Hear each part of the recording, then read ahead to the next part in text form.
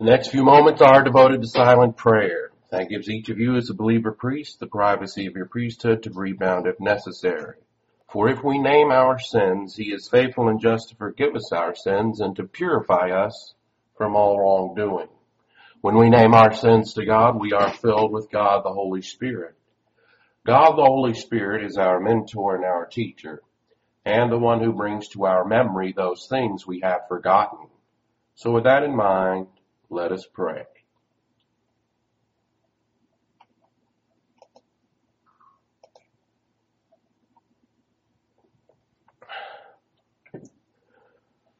Father, we thank you for the wonderful privilege and freedom to assemble ourselves together for the most important function in our life, and that is the metabolization of Bible doctrine. We ask that God, the Holy Spirit, will give us the concentration necessary to assimilate this portion of the Word of God into our stream of consciousness so that we might grow in grace and the knowledge of our Lord and Savior, Jesus Christ. Amen. Well, on the lighter side of things today, I came across some funny quotes from some famous people in the past and some people we know today. Here's one from Oscar Wilde. I am so clever that sometimes I don't understand a single word that I'm saying.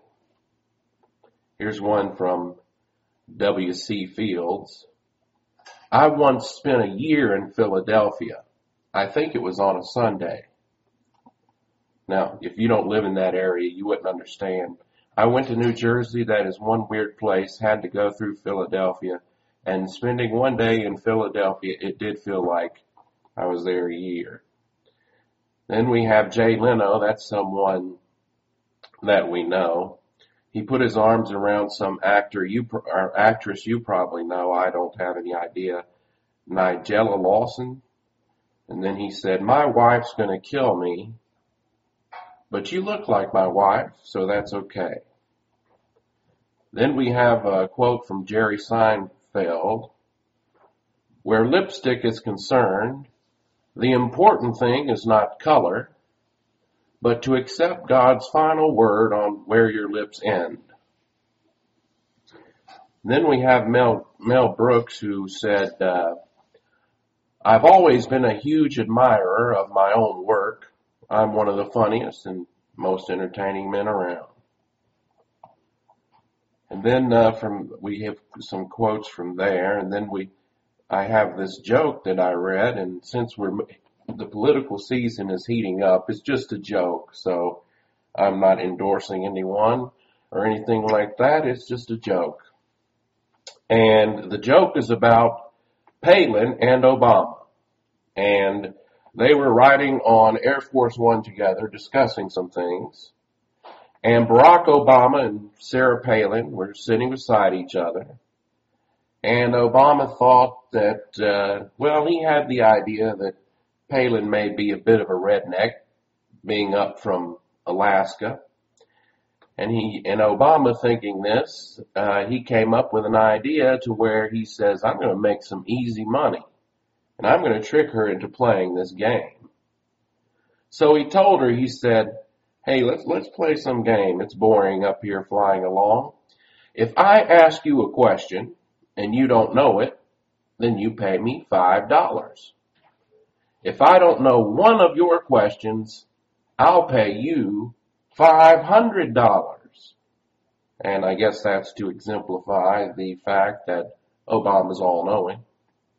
So Palin agreed, and Obama began the game by asking, how many miles is it from the sun to Jupiter? Not knowing, Palin paid him $5. Then it was Palin's turn, so she asked Obama, what goes up a hill with 3 legs and comes down with 4? After long hours of researching and consulting every one of his advisors and czars, he finally gave up and he paid the $500 to Palin. Then Obama said, well, what's the answer? What goes up the hill with 3 legs and comes down with 4? Palin handed him $5.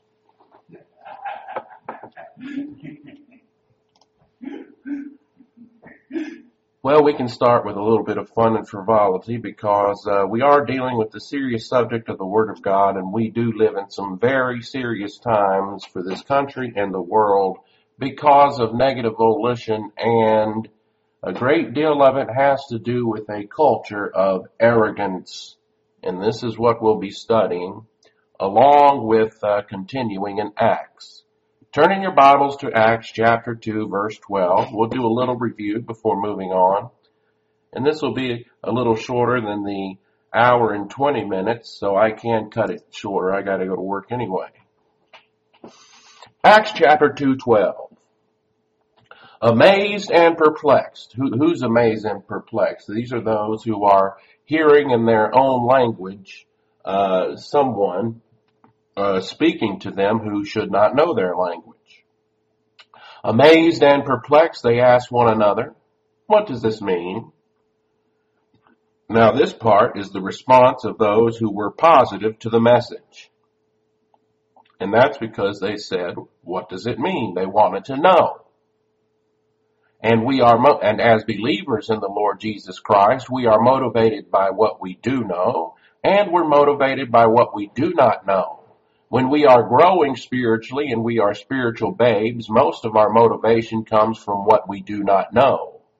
And then when we are moving up to pleroma, we are mostly motivated by what we do know and still motivated by what we don't know. So there you see the increase in motivation. And at any point along the way, there's a danger zone where people get a little doctrine and they think they know it all, and they go all off into arrogance. They don't want to know what this means and that means anymore. They already know what it means. But they don't. Then in Acts chapter 2:13, it says this. Some, however, made fun of them and said, "They've had too much alcohol and drugs." It was called new wine.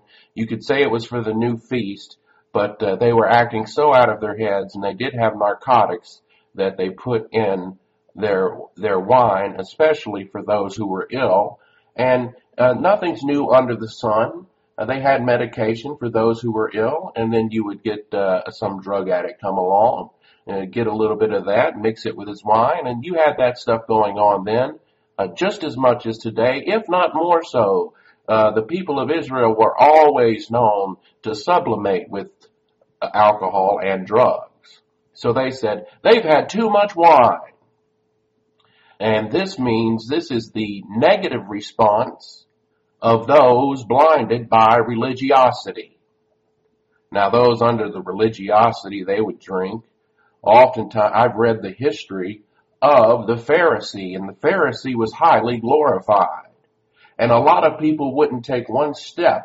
They wouldn't do anything without visiting their rabbi and asking their rabbi if it was okay to do thus and so and thus and so. But they better not go see their rabbi at 9 in the morning.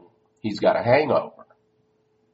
And they drank freely, and they're the first to accuse. And so this showed the negative response of those blinded by religiosity. Now suddenly we come across Peter, filled with God the Holy Spirit. On the day of Pentecost, it's the first day he's had any relationship with God the Holy Spirit whatsoever. It was offered endowment and he ignored it.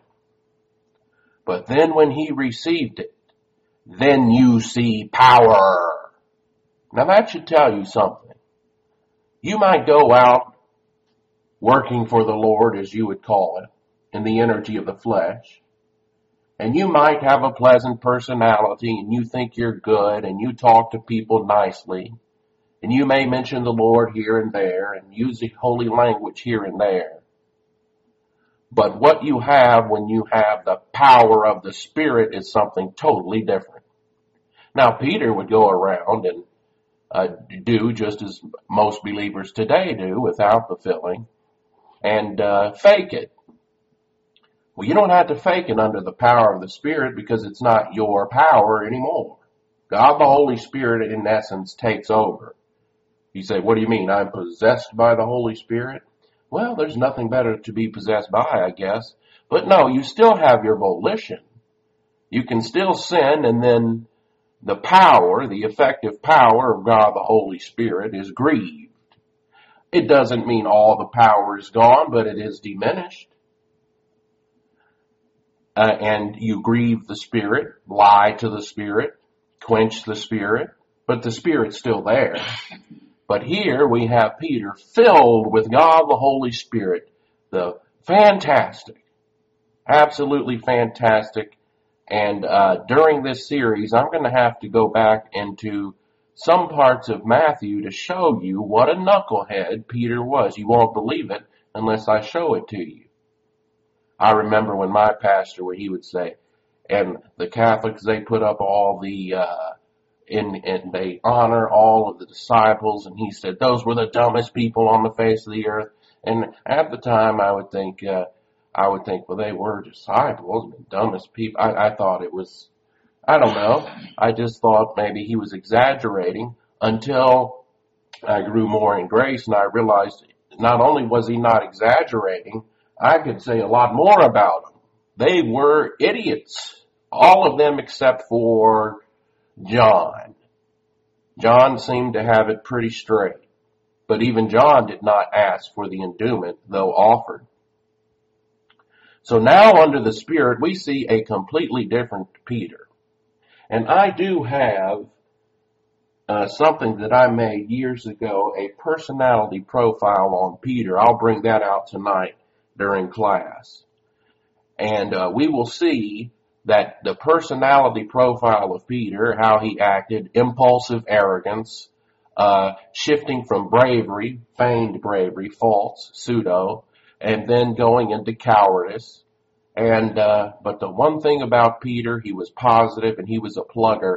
And even though he would go out of bounds every now and then, he respected authority. If you don't respect authority, you're lost. You will never accept the authority of any pastor, and you will be a loser in the unique spiritual life.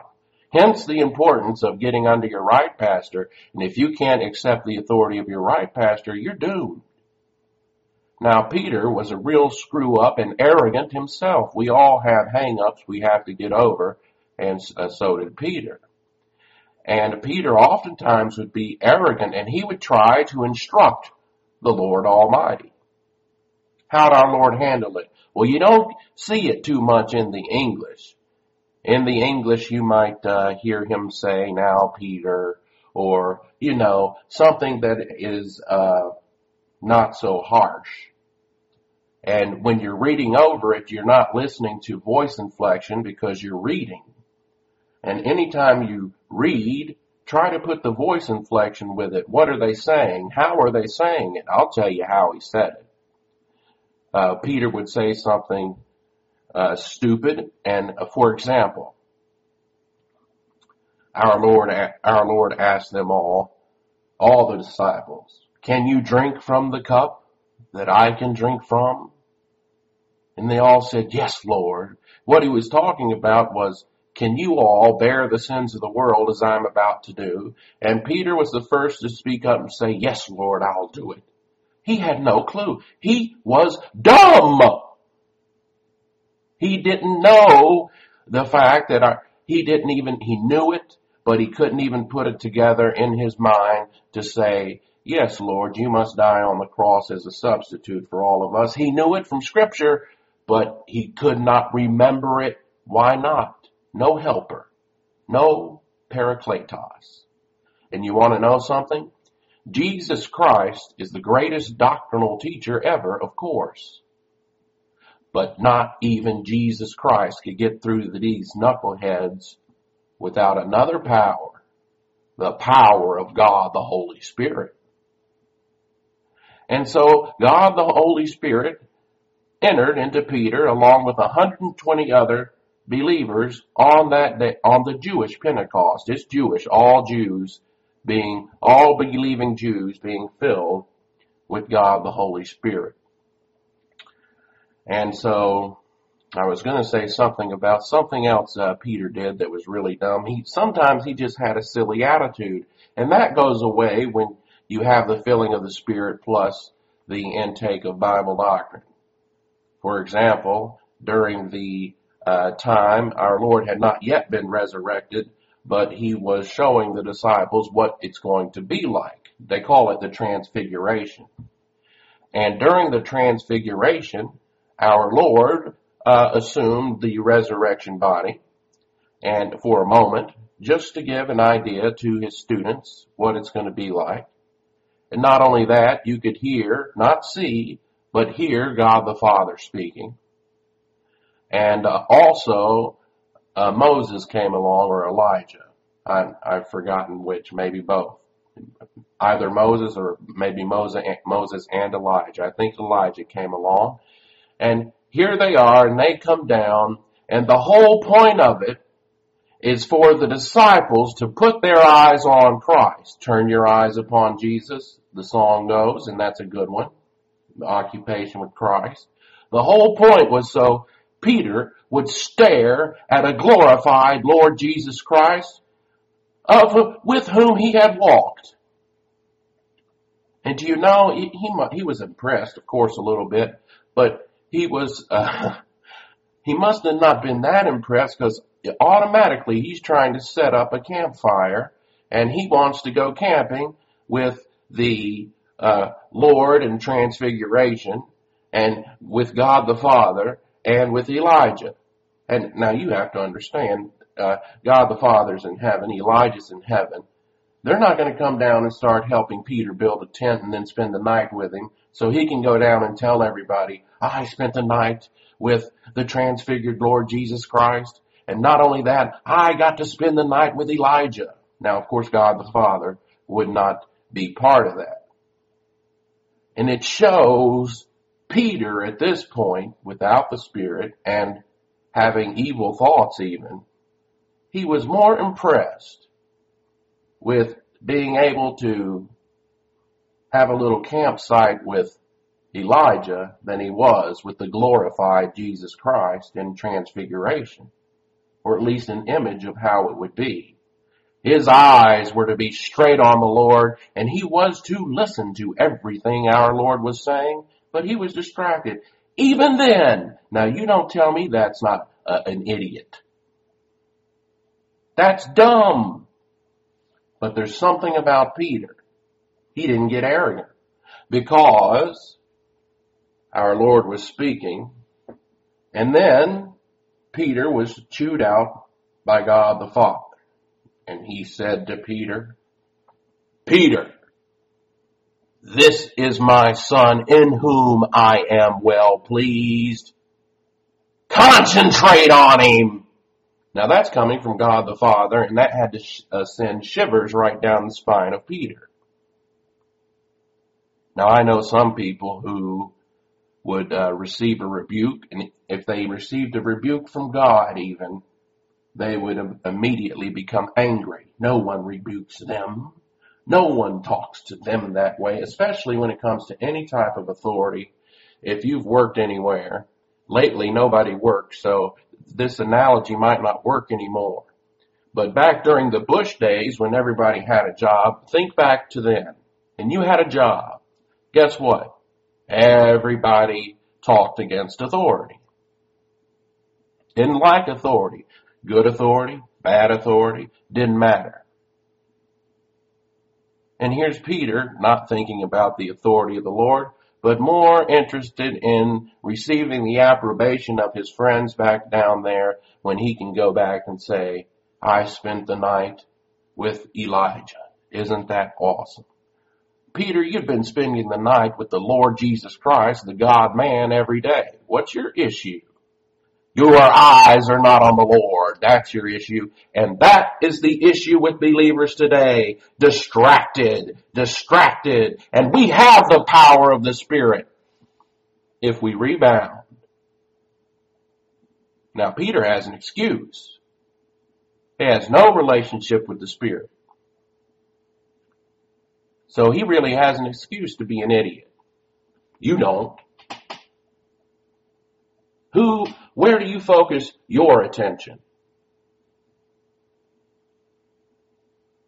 Somebody wrote a comment on my website thing on Facebook, and they quoted Psalms, where David said, "On thy doctrine I meditate both day and night." Now that is turning your eyes upon Jesus, because it was the Lord Jesus Christ who glorified the Word of God above his very own name. So when you're taking in Bible doctrine, your eyes are on the Lord. Where are your eyes right now? And this is between you and God. We always slip up. I don't have to tell you that I do. You should know I do.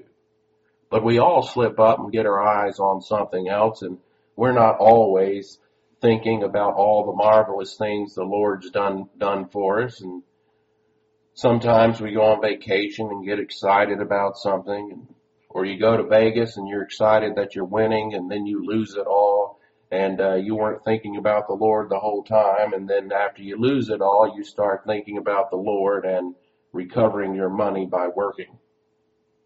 Really the only way to make it. It's the way God designed it. Although there's a few who are very smart who can get away with some type of professional gambling, but some of them even have lost out in the end, and then they start over and try it again and go back up. But that's a whole nother subject. What I'm telling you is where's your focus?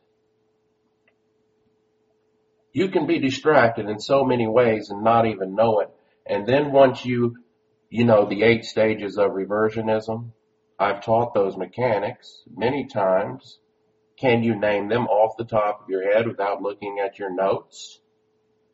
Well, first of all, you have reaction and distraction. You react to the Word of God, or you react to the pastor because he said something that you didn't like, or he said something that someone else didn't like who had influence over you, etc. That happens all the time. There'd be groups in Berachah, cliques would form, the colonel would chew out one person in the clique, and the whole clique is gone, and the whole clique loses out their spiritual life. They chose people over doctrine. What a pathetic thing. People are no damn good. You don't choose some person over Bible doctrine. Have you lost your mind? Do you know what people are like? People, well, when you're dealing with their stream of consciousness, they are deceitful and desperately wicked above all things. And you want to go with a group of people or one person in particular, a person desperately wicked above all things, when you can have a relationship with the perfect Lord Jesus Christ who has a love for you that you cannot even understand. We'll understand it in heaven, and that will be a source of great bliss. But here's our Lord, died on the cross as a substitute for every one of us, went through extraordinary pain that we cannot understand, and you get your eyes on a person and are distracted from Bible doctrine. Now that's not to say you can't have relationships and acquaintances. That's normal in life. You're not to be a hermit. But the principle is you can have relationships in life and you can have friendships in life so long as it does not become a distraction to your spiritual life. When I was in high school, I knew a fellow. He would talk to me when we would wait on the bus quite often. And we would discuss certain things. I can't remember what, but I remember one discussion we had. And I found out in a New York Minute that he was anti-Semitic. And you know how kids are always into cliques, or I want a friend, I want this or that. I ignored that boy. He was a boy, a teenager, maybe 17, 18. I ignored him. I never said one more word to him. And he knew why. Because as soon as he became anti-Semitic, I said, I don't believe that, and I walked away. And that was it. Now that could have been a distraction. If I was more impressed with having a friendship than having a friendship with the Lord, as it were, something wrong. Well, there wasn't anything wrong with my spiritual life. Plus, I knew lightning strikes those who go anti-Semitic. And if you want to know, over these next few months, even into the next year, if you want to see some severe punishment, not just to this country, but if you want to see severe punishment to people who are anti-Semitic, you just keep an eye out on a certain person, and everything he touches turns into a big pile of doggy dung that stinks to high heavens. That's what happens. When you curse the Jew, you're cursed.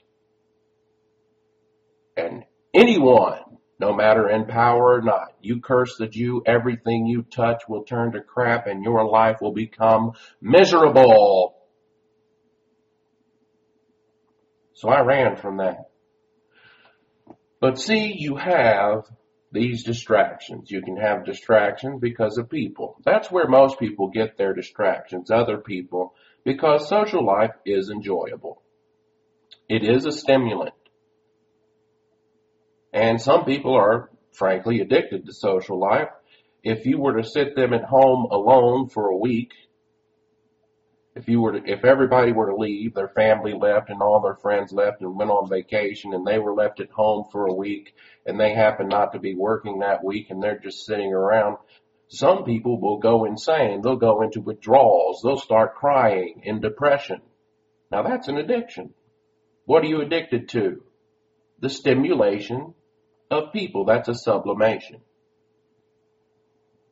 And if you can't sit down for one day by yourself, contained in your own thoughts, and especially in the United States with all the entertainment around, if you're not able to entertain yourself and you always have to have somebody with you while you're being entertained, you have your priorities all mixed up. Now, there's nothing wrong with Facebook, but Facebook is another outlet where people can go and talk to people. Facebook is a wonderful place where usually people who don't have much of a social life, I'm talking about the ugly can go there and have a social life and be stimulated and get addicted. And with all of the nonsense that goes on there, and then Christians will go on there and they will call it Christian fellowship, and they'll spend all their time glorifying each other and building each other up. And then forget, oh, I missed Bible class. But it's okay because most pastors are teaching what? Wednesday and Sunday? A few teach Wednesday, Thursday, and Sunday. That's better. So and then you miss one. Oh, I'll get it the next time. So you're getting it what? Once a week? Be honest with yourself. You say, no. There's 50 different pastors out here I can listen to. And while I'm talking to all my friends and not listening, I'll play this person in the background. And you know what you've lost out on? The authority of the Word of God. Because we don't understand authority in this country whatsoever. Why is it that a man, sometimes a short, bald, pot-bellied man, at least how it's described in Acts of Thessalonica, I don't know if it's true or not, but let's say it is true. And here's this short man. Most people never really pay much attention to short man. He can't be in authority, etc. But there are exceptions. Apostle Paul, Napoleon Bonaparte. I went out bowling last night and they were all calling me Napoleon. Yeah, I'm short. And I laughed. You got to be able to poke fun at yourself. And then, but the point is, here's the Apostle Paul. And he comes out and he turns the world upside down. Now, why would God pick a man to do this? I mean, why doesn't he just come down here? And if you are positive toward the Word, I mean, he's God. He can do anything he wants. And if he wanted a system, he could come straight to us and say, or, just send a message to us. This is what you need to do. Or come give a sermon. This is what you need to do. And he's Jesus Christ, so you understand the authority, maybe. But he instituted men. God, the Holy Spirit, gave the gift of pastor teacher to men. And that's in the Bible. And I will not stray from the Bible, and I don't care how annoyed or pissed off any woman gets. Because it's in there, and I'm going to teach it. And I'll tell you why. You say, well, why is that? Why can't I be a pastor? First of all, why do you want to be one? You have some type of weird power lust. That's why. I didn't wake up one day and say, you know what? I want to be pastor teacher. I woke up one day and I said, I have a gift of communication. I knew that. But I didn't do a thing about it. I wasn't even ready. And I knew I had the gift of communication for, 12 years before I even stood behind a pulpit. And there was no real desire to go into it for some power and to be praised, because if you're doing it the right way, you receive compliments from the positive, and nowadays that's the few, and you receive a lot of hell from others. Now, you women, you want to get up there and teach and have a lot of other women follow you. You want to be the big mother hen. And your motivation's all off. And do you know what that's called in Scripture? Lying to God, the Holy Spirit. And that is bringing you dangerously close to the fifth cycle now, to dying the sin face to face with death. And we will study that in Acts chapter 5. And so there are power-mad people, and they want the gift, etc. But that's not how it works. God, the Holy Spirit, bestows the gift, and he does not give it to women. You ladies have wonderful spiritual gifts. There you say, but that's not fair. The man gets a spiritual gift, an extra one then, because he has one we can't have. Wrong! Hey, there's a special gift for you too that you may not have realized, and I'll give you the Greek. Poimen didaskalos. If you know what Greek, you know what didaskalos is, teacher.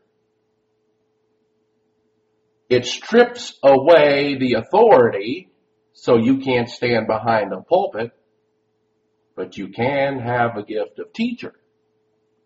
Not only that, they put poimen didaskalos, meaning mature. And this is one of those gifts that will only function properly, of course, as all of them, when you are, once you pass that door of hope, once you get through the door of confidence. And then you, with your humility, now some women will listen to this and they'll all run around saying, I'm a poimen didaskalos. I'm going to teach women here and there and everywhere how to love their children and their husband. First of all, look in the mirror. Do you love your child? Or children? Do you love your husband? And what will happen is, if you're out of fellowship, even if you have the gift and you go out of fellowship, your poimen didaskalos will be, let's get together and gossip about each other's husbands.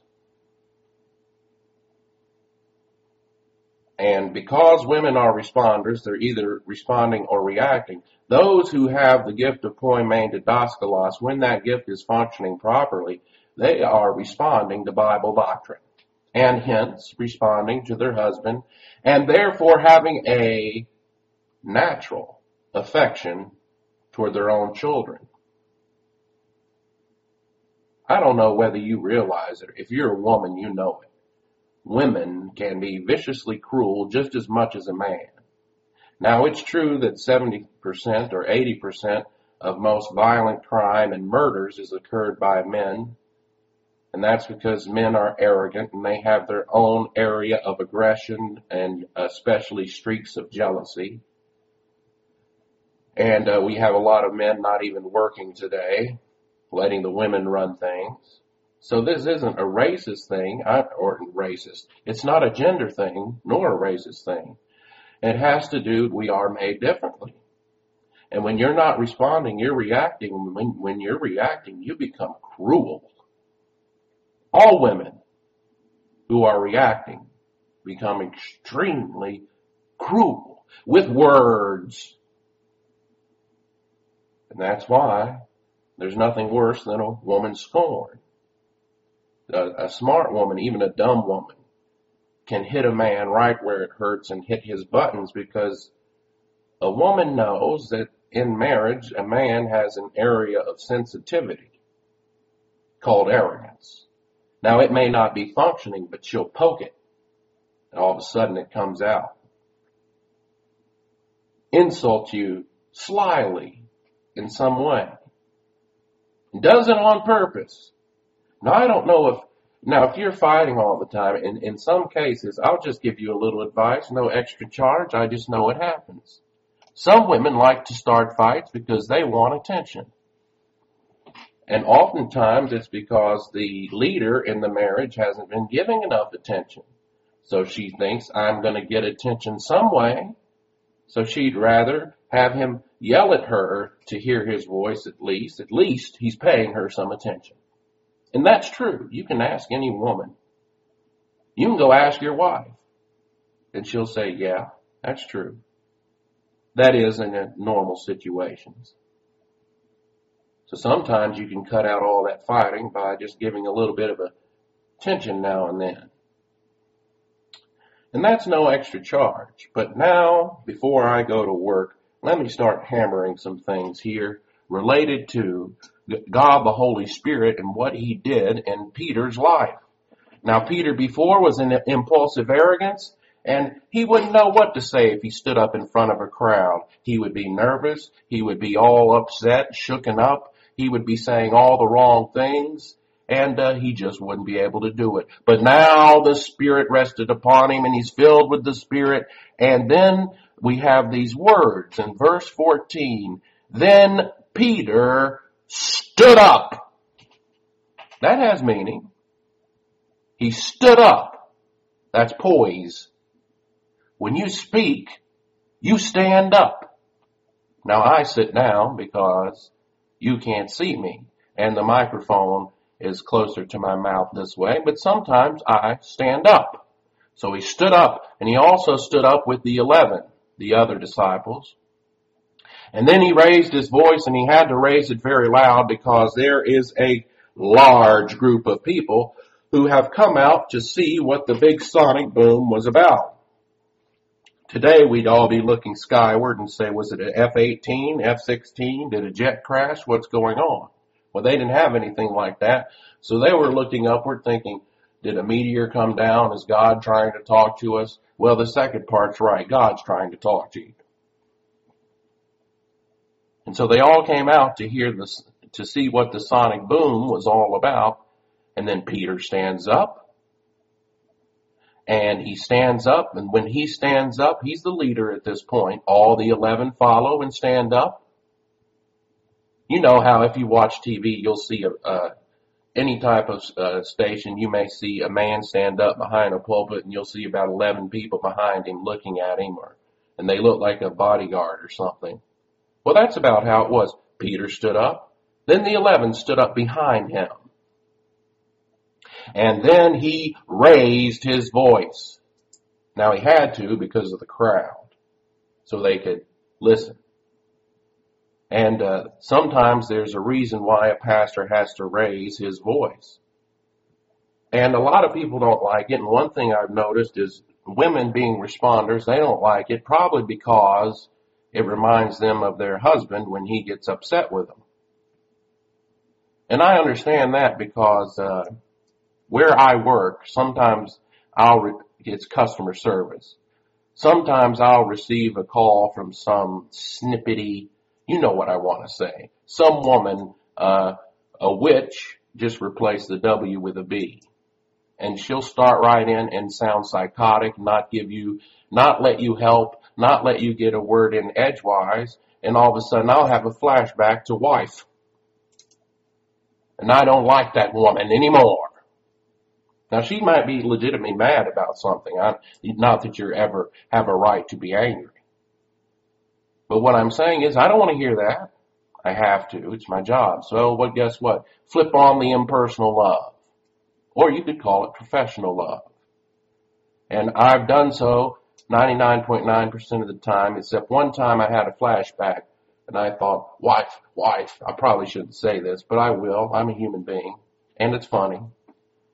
And then immediately I raised my voice and I told her I am trying. I'm not going to raise it now and tell you exactly. I didn't cuss or anything or do anything that would get me fired, but I made it very clear that she was going to calm down in a very forceful manner. And you know what? She did.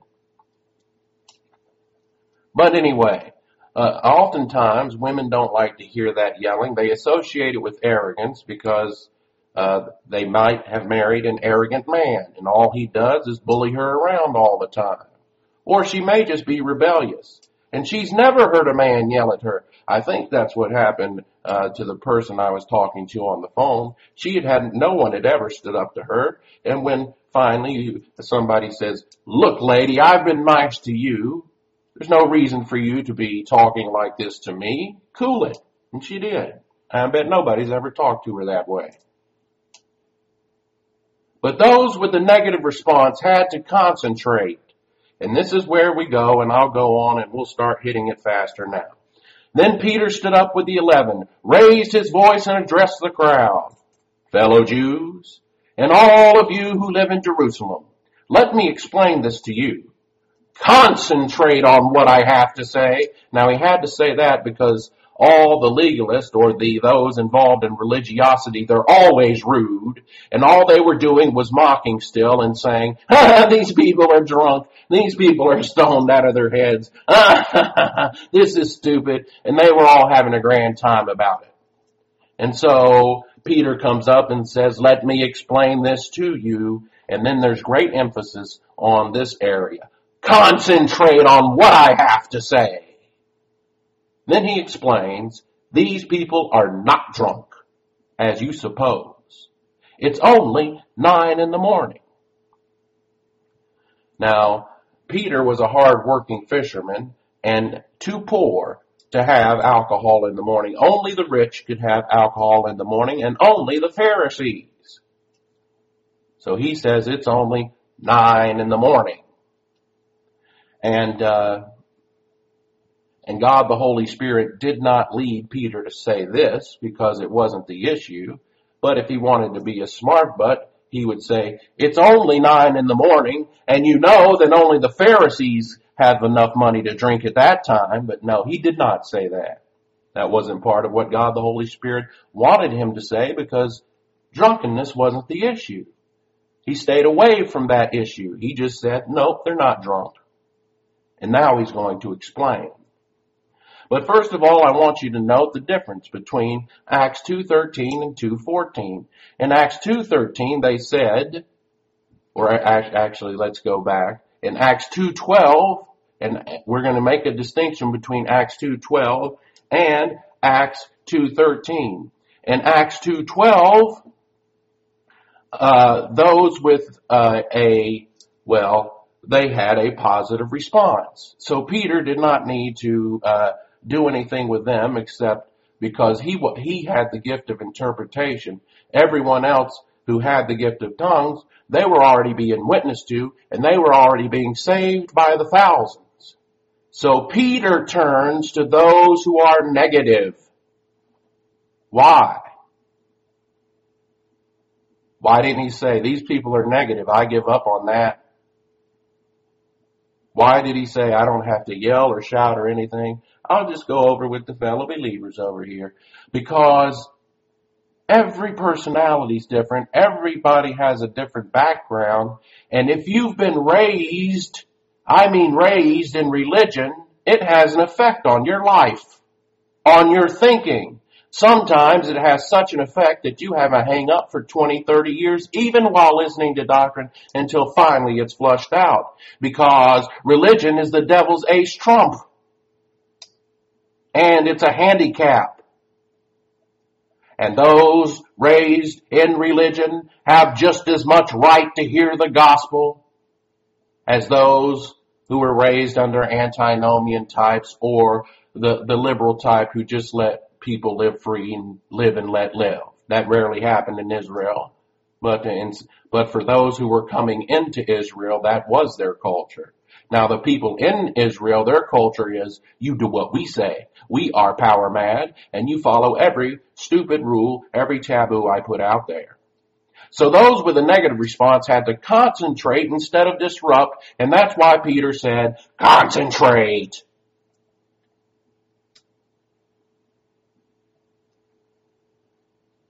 Up until this point, they had been mocking all those who had received God the Holy Spirit. They mocked them as early morning drunks and drug abusers. In other words, they were basically calling them homeless drug addicts, homeless alcoholics, and laughing about it. Now that's cruelty. Religion is cruel. Why laugh about it? You know, I've walked out, especially nowadays with the economy being bad, and sometimes I'll walk to during lunch to go somewhere, and you'll see a drunk here and there on the street. They look unhealthy.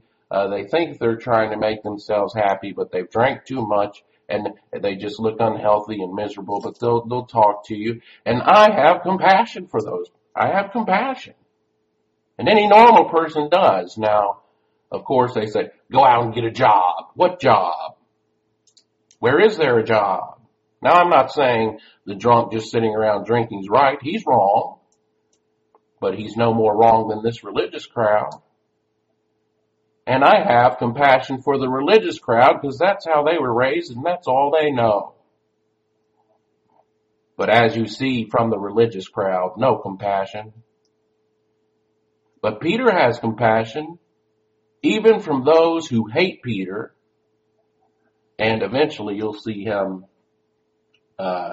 get beaten half to death. So in the following passage, Peter uses an illustration concerning the eschatological dispensations of the millennium and the second advent. And it's not an interpretation. It's an illustration. And you can do that. From a dispensation, you can do that. You can have an illustration, but not a correct interpretation, because he wasn't trying to interpret the passage. He was trying to make a point that things like this can occur. So then in verse 16, no, this is what was spoken by the prophet Joel, 17. In the last days, God says, I will pour out my spirit on all people. Your sons and daughters will prophesy. Your young men will see visions. Your old men will dream dreams. Even on my servants, both men and women, I will pour out my spirit in those days, and they will prophesy.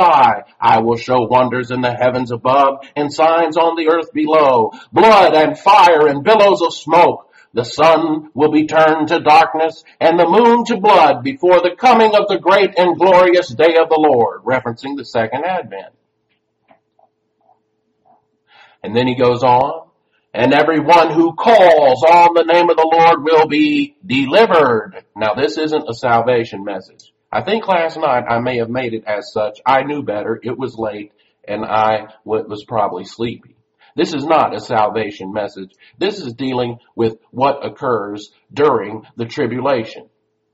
And everyone who calls on the name, because you see in the previous verse, verse 20, it's talking about the sun turning to darkness, the blood, the moon turning to blood or looking as blood. And then the Lord comes. And then it says, and everyone who calls on the name of the Lord, who are those? They're already believers. And those who call on the name of the Lord will be the mature believers in the tribulation. And everyone who calls on the name of the Lord, mature believers, will be delivered. Delivered from what? Delivered from the violence of the tribulation.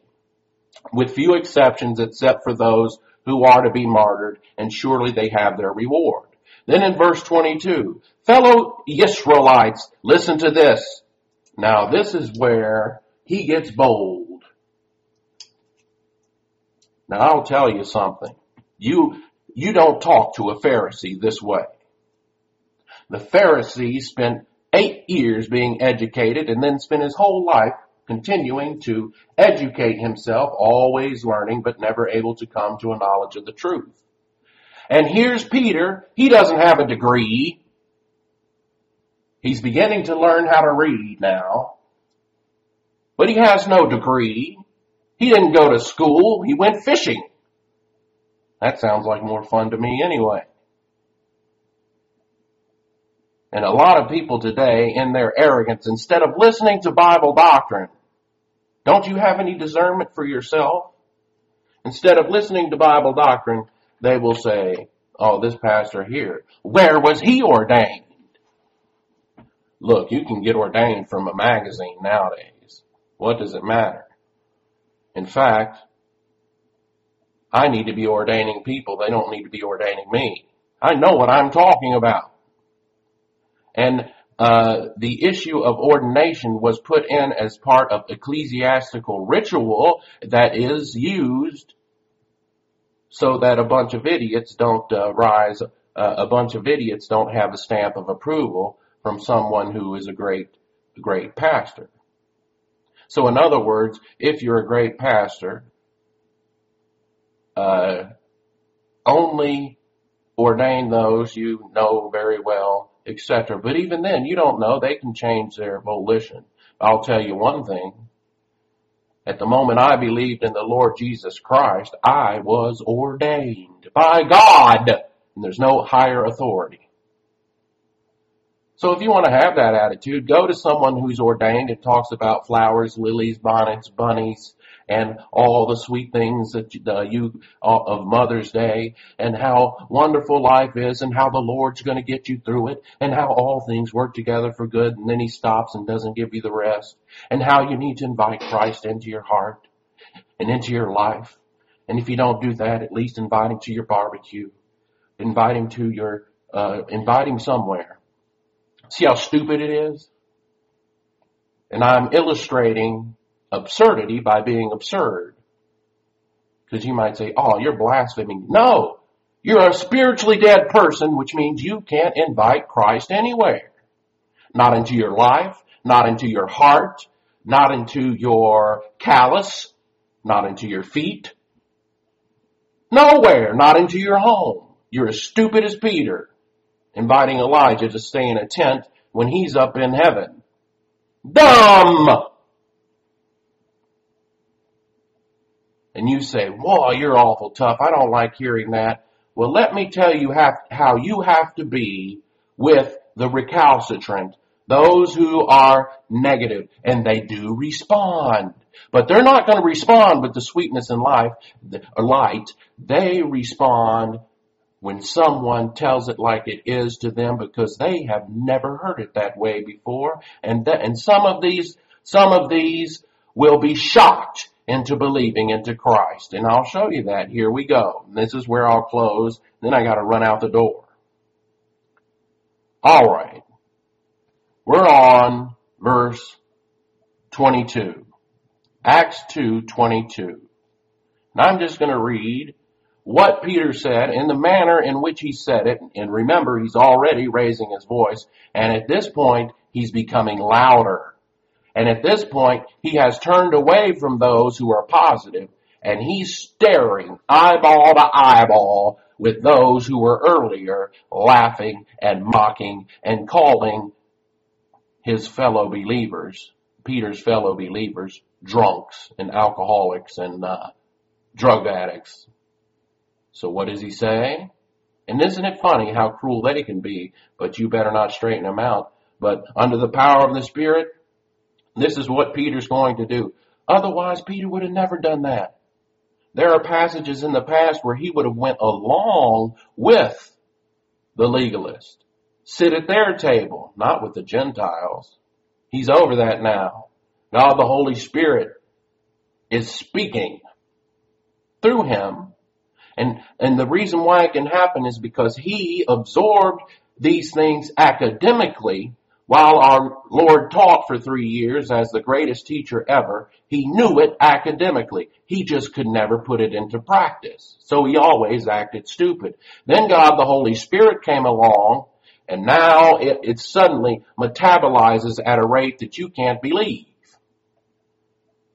And God, the Holy Spirit, is bringing back to his memory many things. And not only that, when you're filled with the power of the Spirit, guess what? As it says in Timothy. The filling of the Spirit, it's not a spirit of timidity, but of power. And here it is. Fellow Israelites, in other words, religious types, listen to this. Jesus of Nazareth was a man accredited by God to you by miracles, wonders, and signs, which God did among you through him, as you yourselves know. They were all there. They saw it. This man was handed over to you by God's deliberate plan and foreknowledge. And you, now he's staring eyeball to eyeball with some of the highest ranking religious people in Israel. Now, let me tell you something. This is the power of the Spirit. Anyone else would be terrified because they have the right to flog and, if they could get away with it, murder you. But he's not scared. Once you have the filling of the Spirit and you've metabolized that much doctrine, you're not scared of anything. Of course, there are things that startle you just because you're a normal person with a nervous system. But that doesn't necessarily mean fear.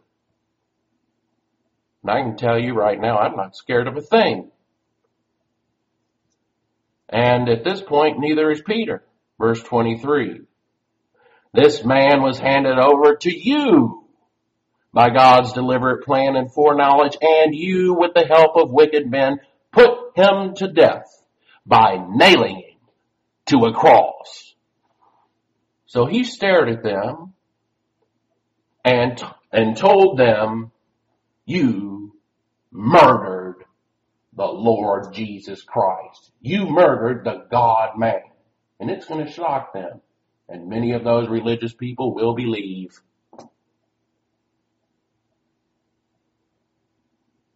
So when a pastor is led by the Holy Spirit, such as Peter as an apostle is led by the Holy Spirit knows what he's doing.